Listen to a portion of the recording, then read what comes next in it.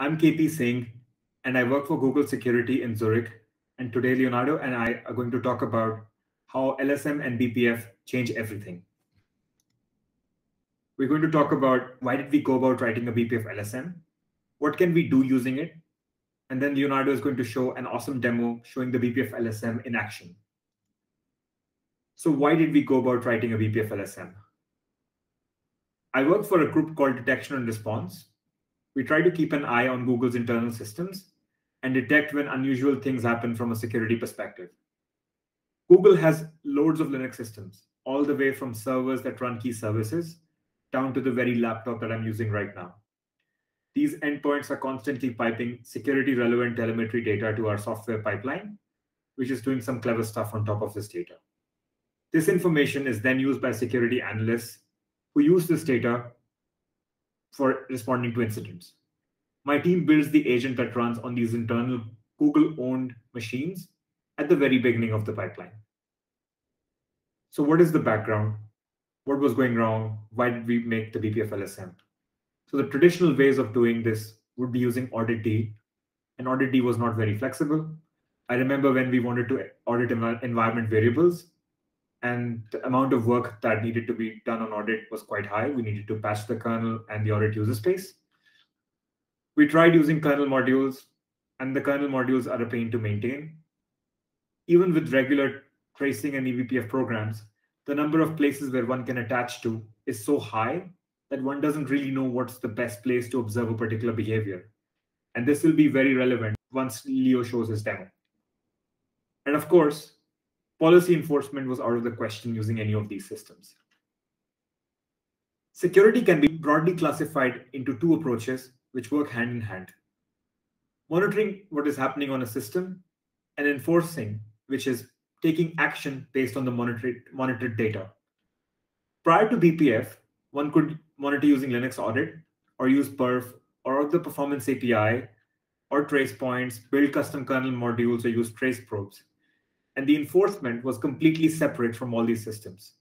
One could enforce or do MAC policy enforcement using security modules like AppArmor, SELinux, or one could do some sandboxing using seccomp, which is based on the syscall layer.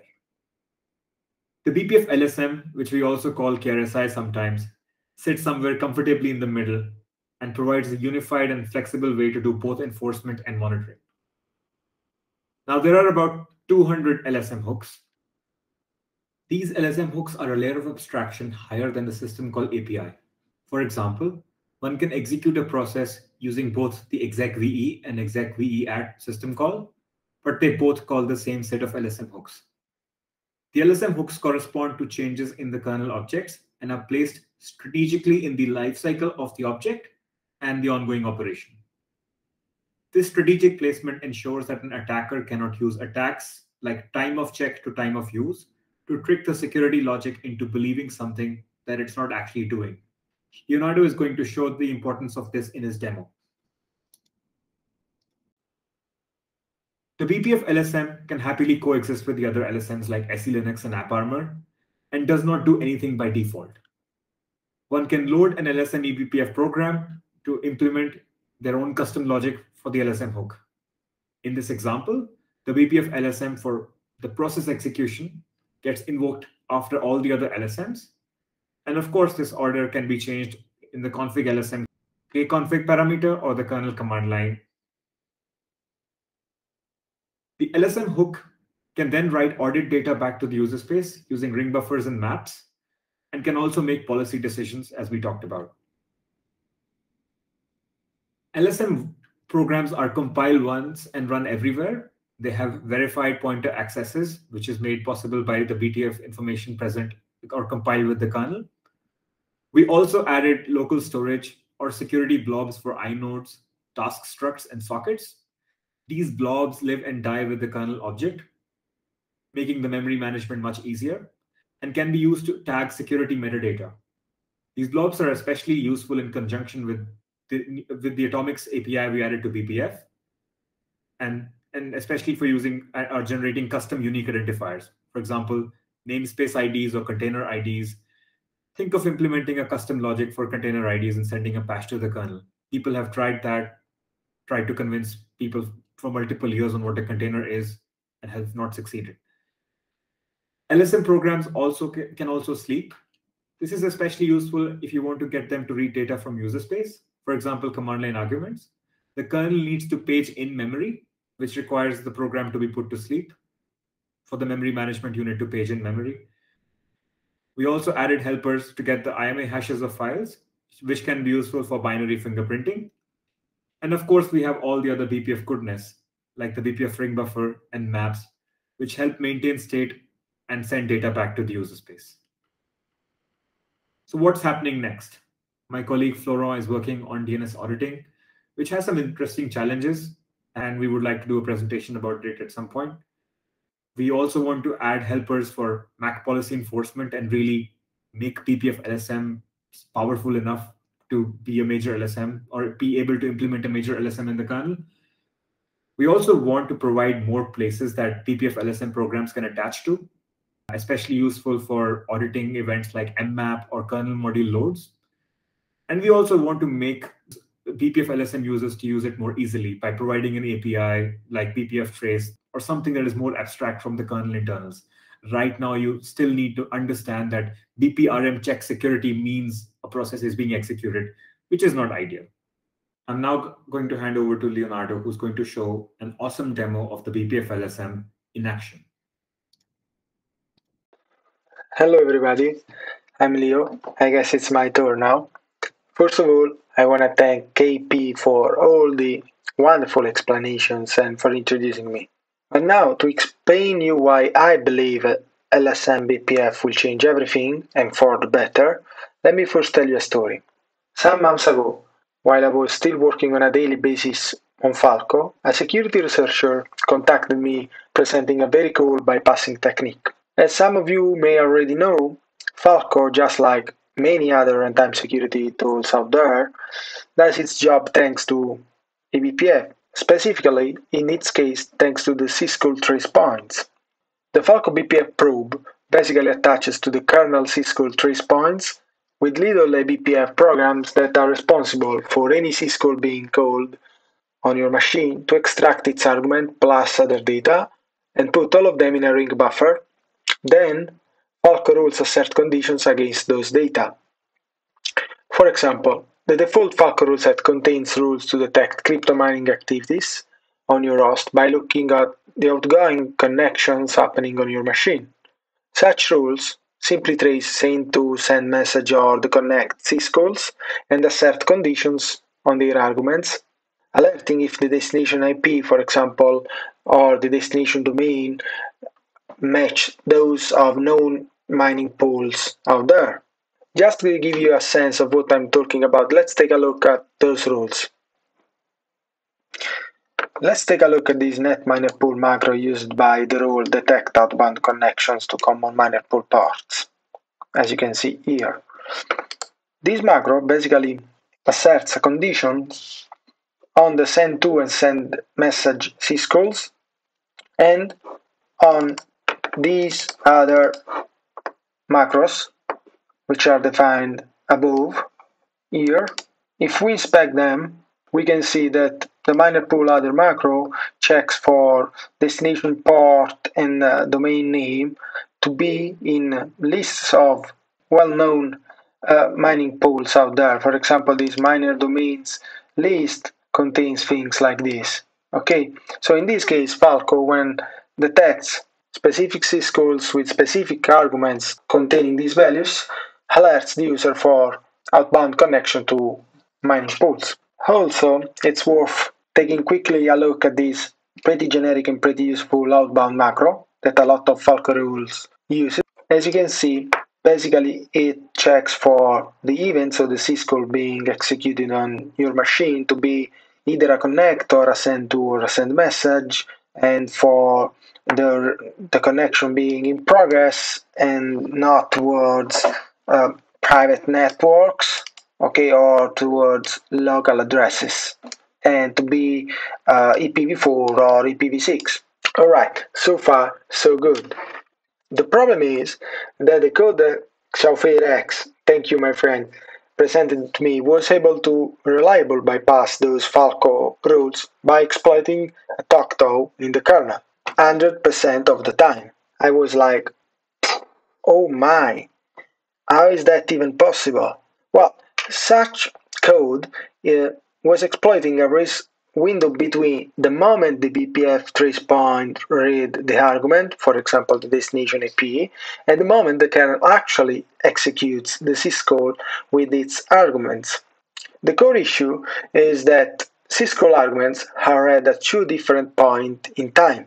The delta between those two moments represents the time window into which the attack replaces the malicious argument with a good-looking one that the BPF trace point will eventually read. It's important to note anyways that the beauty of this bypass was that it worked against any tool using BPF syscall trace point as a mean of detecting malicious activities and threats, not only against Falco, which I'm using because having worked a lot on it, I'm very familiar with it. Let me say this aloud before people sue me. I will not explain the bypassing technique here in detail because it's not the goal of this talk, but I strongly recommend you to go watch Software X talk at DEF CON for more details on it. It's worth it, trust me.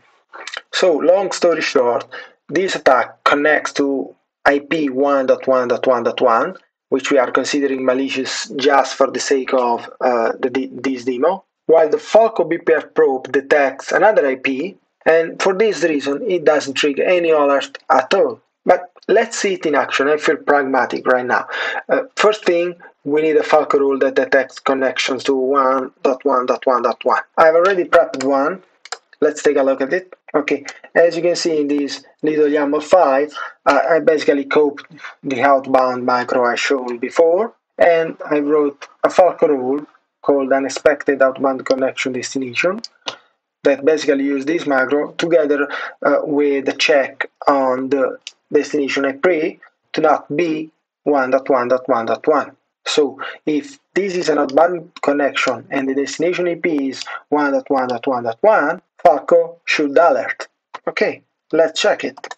Falco starts. Now simply let's curl 1.1.1 and it works. Look, as you can see, Falco detects outgoing connection to the target IP in normal situations. But what if I run the bypass I was mentioning before? Notice that for this bypass to work and the host to be vulnerable, it needs to have unprivileged user fault FD activated. Let's check its CCTR knob. It's 1. Okay, in this case we are vulnerable. But first let me run TCP dump because why not? And now let me run the attack. Boom. As you can see, the attack succeeded connecting to the 1.1.1.1 IP. This is its integer representation, and TCP dump catches it while Falco doesn't. BPF syscall trace point.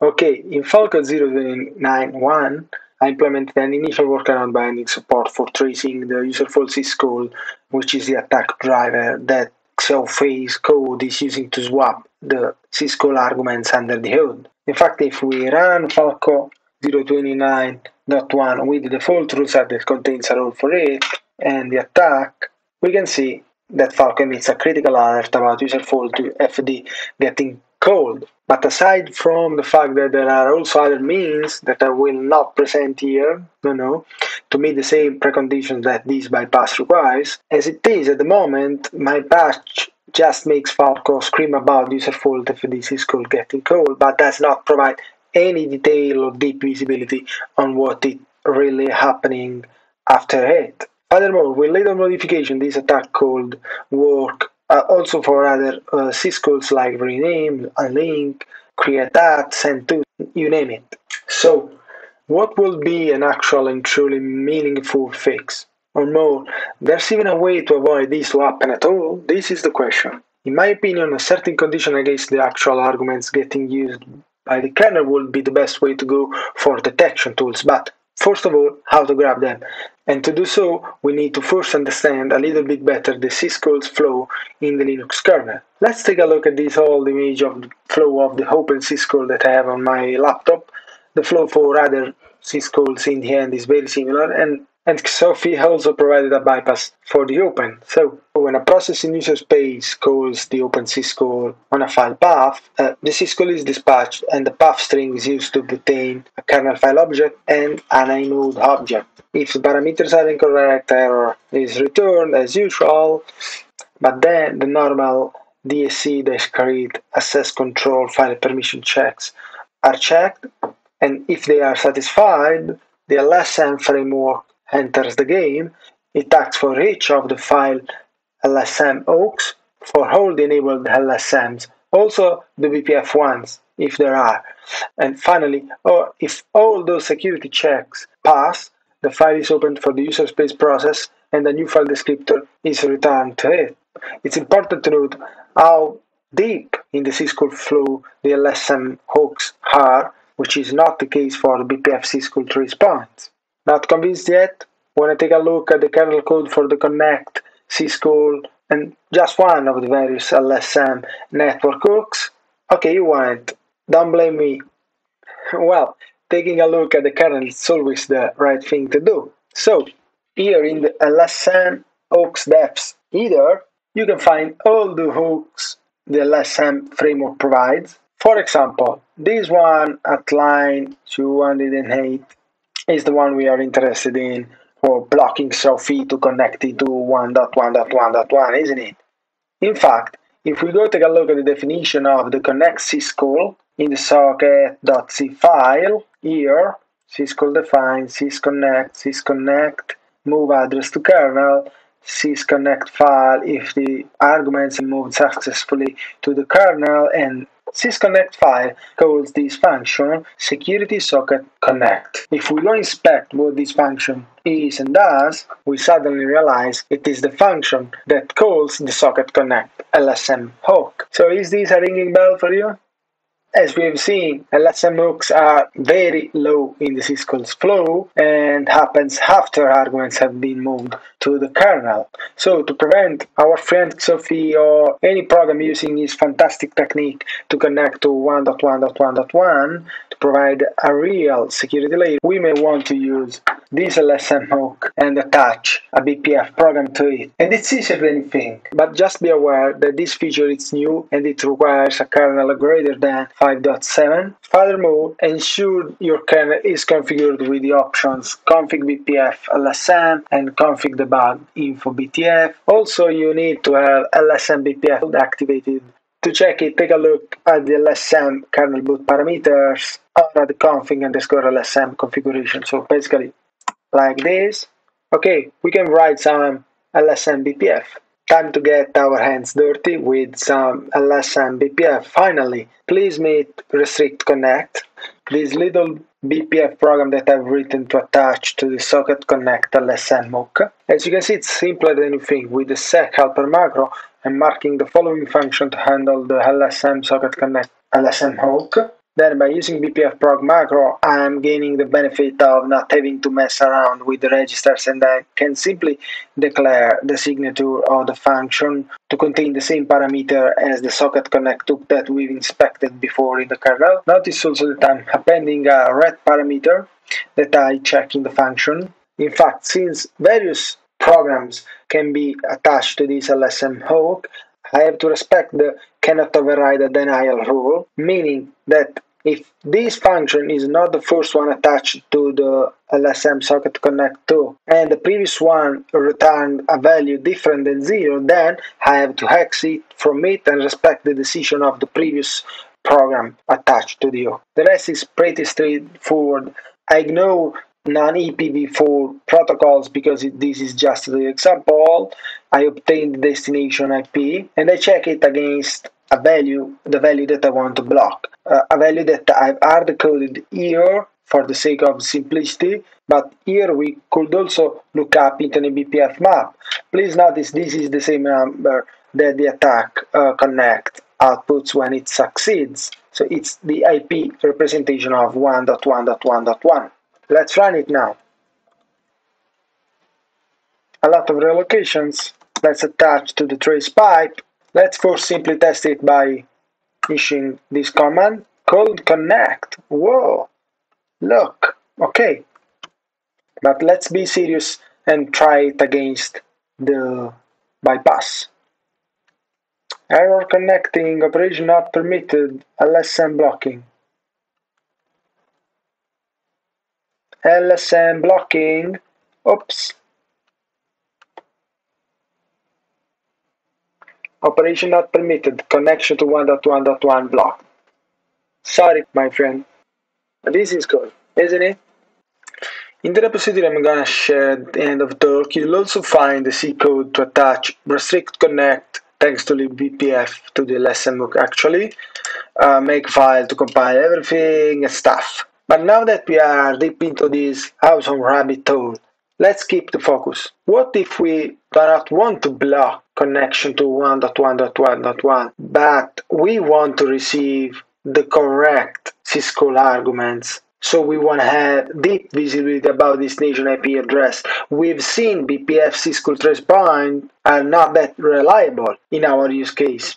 So let's make a step further and let's try to answer this question. First idea that I come up with is let's attach a kernel probe, so a key probe, to the security socket connect function that calls the socket connect LSM hook that we've seen before in the kernel. Do you remember? As said, syscall arguments at this stage should have been already moved to the kernel, so we should be able to see 1.1.1.1 and not another IP. But we need to try. I need to try. I'm not sure. I wrote this other little BPF program called key probe connect. Yeah, the name is a bit misleading, but who cares? Let's take a look at it. Also in this case I use the sec helper macro.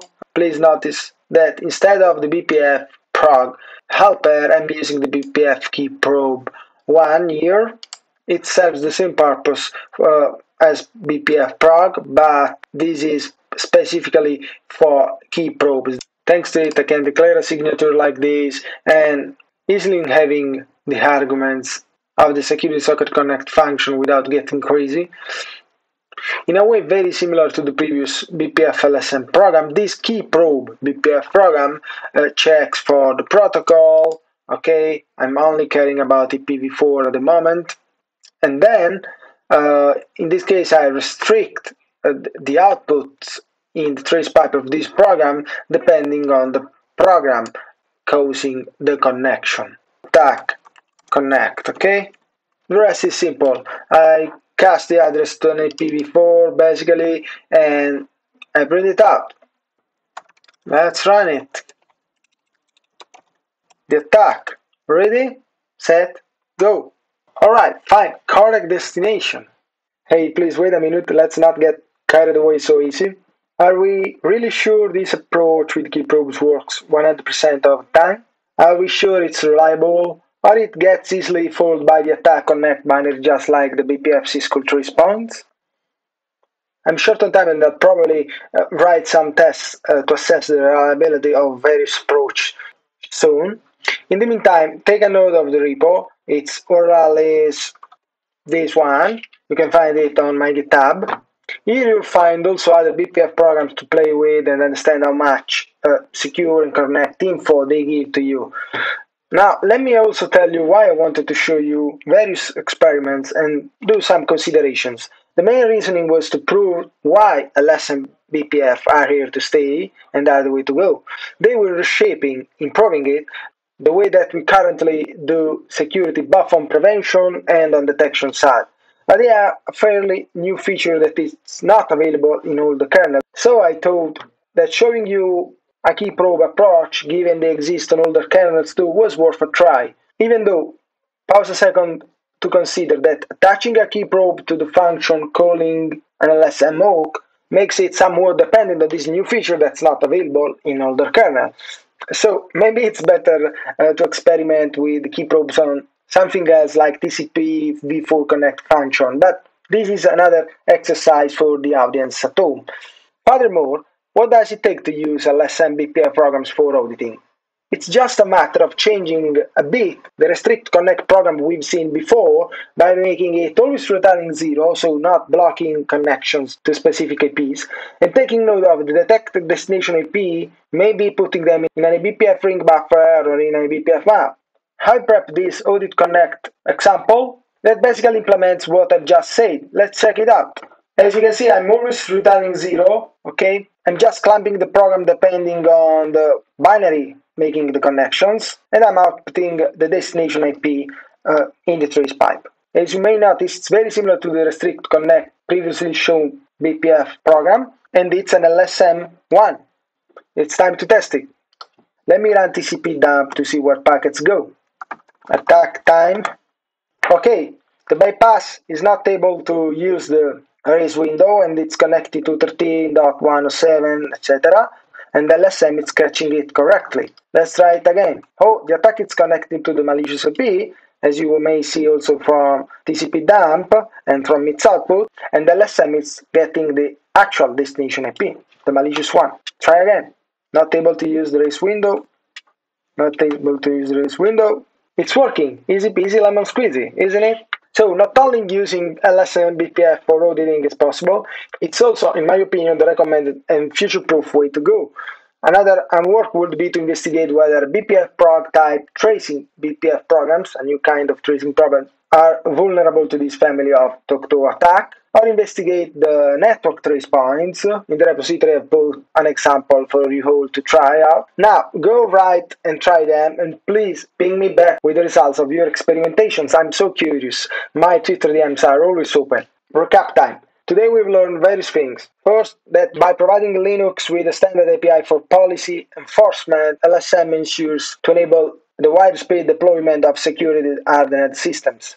The protections provided by LSMs do help protect your system from being hacked when an attacker uses flaws in one of the running programs. LSMs are definitely an important layer in any serious defense in-depth strategy on Linux machines. We've also learned that BPF syscall trace points are not that reliable as we may have hoped, and also that LSM hooks happens at a very, very deep level in the syscall's flow, and they can be used for both prevention and auditing with little to zero effort. So I'd say it's all for today. Thank you for joining us. Ciao!